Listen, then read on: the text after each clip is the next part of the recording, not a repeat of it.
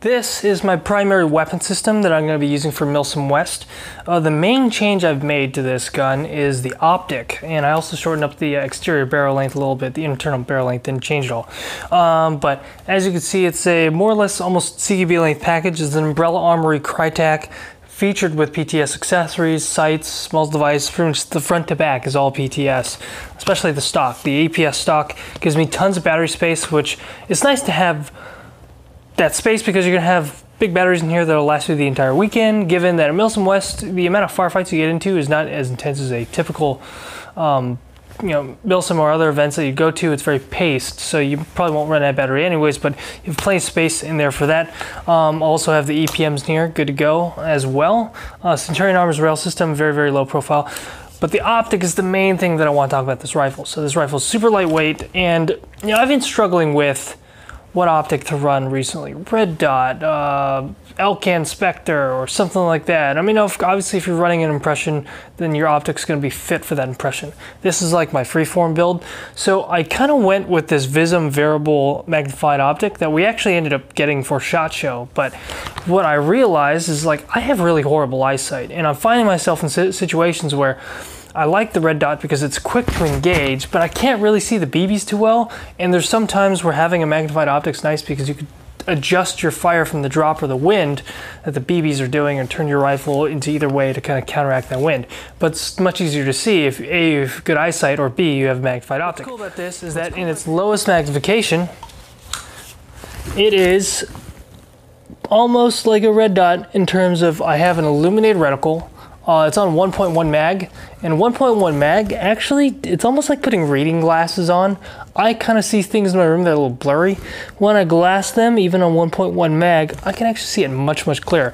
Now, if I want to look at an objective, or like I see a bunch of dudes and I'm not sure who they are, or if I want to be able to walk my rounds in much more effectively and targets are further out, like at 200 feet or beyond, I can switch this bad boy over to 4X and glass it again. And now I have a magnified optic. And what I really like about this setup is it's extremely lightweight. The Elcan Spectre is really, really, really heavy. I feel like this distributes the weight a little bit more, but it's still very, very lightweight. And what I like about it is you can still run offset Red Dot sights if you really want to, or offset iron sights if you really want to as well. But basically the variability all the way down to 1.1, I mean, unlike running a Red Dot with a magnifier and having to flip that around and everything like that, I just like this. It's one nice package. It's just super easy to use and engage with, and flexible for all scenarios. So because of how my eyesight's been acting up lately, you may be seeing me run these a heck of a lot more because they are pretty damn tight.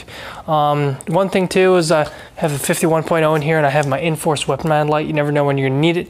The typically, obviously, noise and light discipline. Usually this is more so for indoors than anything. Really not going to be using it too much outside. But yeah, my build is pretty straightforward. Pretty much nothing you need, nothing you don't. Obviously I run my Brain Exploder cam up there. But yeah, this thing shoots about 380 to 400 feet per second. I gotta get it chroned again, but yeah, this is what I'll be running at Milsim West. I like it. It's lightweight, it's flexible, has some good ambidextrous features, but the optic in tune with the rifle seems to be the perfect solution for there, because Rostov is very much so about range and very much so about being able to identify enemies at distance and be able to use the swells to maneuver on them and to engage the enemy, and using tactics and weapons and tactics and stuff. But yeah, this is more so my rifle build. I'm definitely glad I put this piece of glass on there, because much more confident now that I'll be able to see what the heck I'm shooting at. So this is my loadout, I guess you could say Rifleman's loadout for Nato for Milsim West. Specifically, we'll be fighting at Rostov this upcoming weekend. I already went over the rifle, but I'm just giving you guys a look at what it looks like with the kit. So really cool rifle setup, definitely digging it, and of course the variable optic as well. Now, going over the gear real quick, I've worn all this stuff before. I mean, whether it's a combat top or this style BDU or whatever combat type top or whatnot. It's more so about the vest. The vest is a, as you can see, forgot to clip this little bad guy right there. The vest itself is an LBX 0300S. Very small, lightweight plate carrier. You're not going to need much. When it comes to plates at Milsim West, obviously it has to meet that weight requirement, so you can use the two tourniquets. I keep one on my leg. I also have one tourniquet right here. So you can always pick and choose based on your unit SOP or whatever, where you're going to put the tourniquets.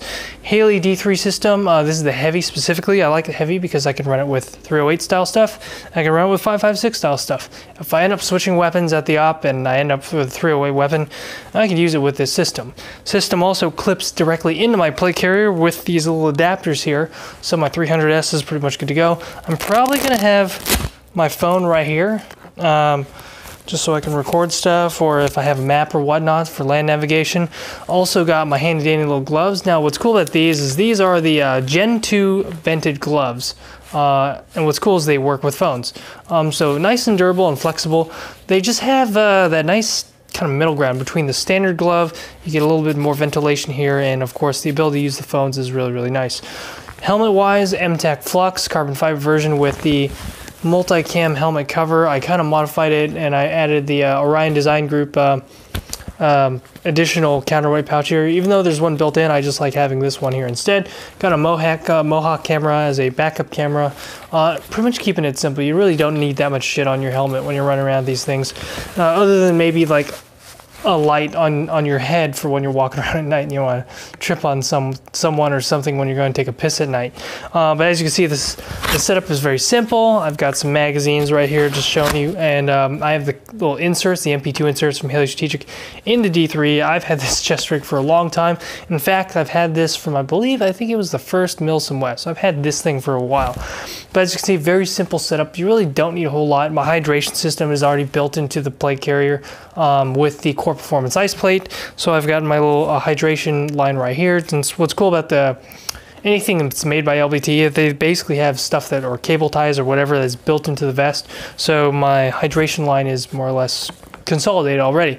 Very simple setup. You don't need a lot. When you're running around the hills of Fresno, less is more. So it's almost, I would say, chest rig recce territory, just because of the hills itself. Although I kind of like having my ice plate on me, so I'm going with the plate setup.